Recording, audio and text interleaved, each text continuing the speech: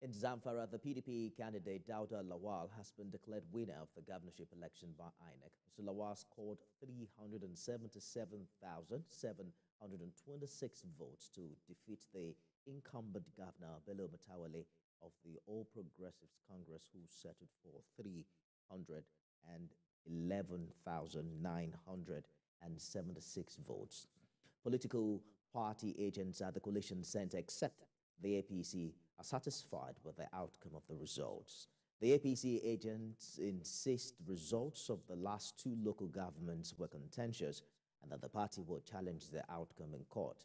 This is the second time opposition party will defeat incumbent governor in Zamfara. In 2020, Mamuda Shinkafi of the PDP was defeated by former Governor Abdulazeez Yari of the ANPP.